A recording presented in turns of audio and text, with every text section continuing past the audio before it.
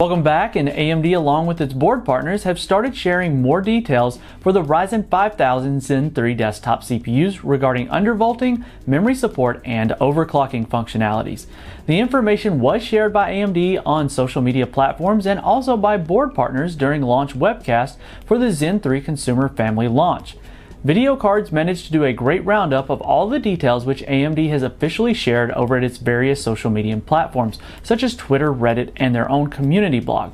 Several buyers got their hands on the AMD Ryzen 5000 Zen 3 desktop CPUs yesterday, and these details could get you more performance out of your purchase if you follow them correctly. Now, AMD's own director of technical marketing, Robert Halleck, was keen to share the details with the rest of us, and you can find useful information, and we'll go through some of those here in the video.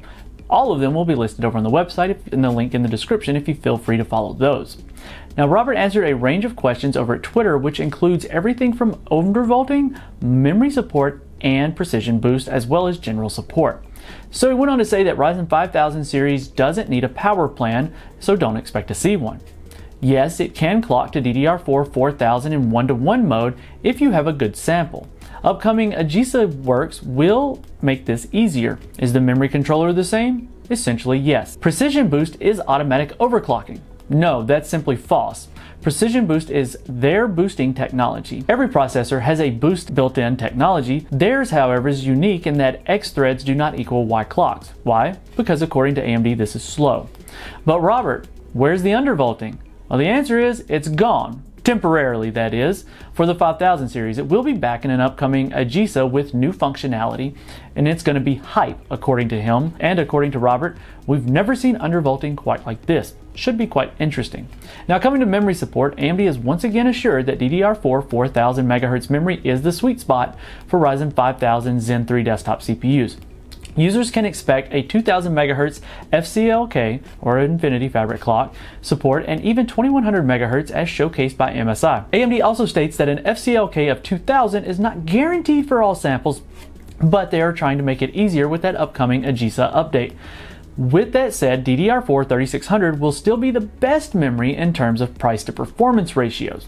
Now, during its MSI Insider webcast, MSI also provided a lot of key insights into the AMD Ryzen 5000 desktop CPUs, including the CPU and memory overclocking capabilities of Zen 3 architecture. MSI first showed off a look at delidded AMD Ryzen 5000 series desktop CPUs. AMD is known to utilize a very high-quality solder design in their processors, which include IHS gold plating and silicon-protected capacitors, which offer better durability and proper contact with the integrated heat spreader to dissipate heat more effectively to the cooling solution than, well, thermal paste, really. Each of the three chiplets also feature a liquid metal thermal interface for better heat conductivity, which shows AMD is still keeping its CPUs prepped up with high-quality materials underneath. Now, MSI listed down overclocking voltages and resulting power usage based on its own internal testing. According to MSI, these are the overclock voltages they would suggest users to use. We have the voltages for each of the CPUs along with the power consumption and current ratings displayed. MSI also showcased that auto overclocking for Ryzen 5000 series desktop CPUs delivers slightly better results than what PBO has to offer. And finally, MSI showcased the memory latency performance of the Ryzen 5000 series CPUs, which has been vastly improved with Zen 3. MSI acknowledges that AMD's claims of DDR4 4000 being the sweet spot, and MSI also demonstrates latency as low as 49.5 nanoseconds with the FCLK at 2100 MHz or DDR4 4200 CL14.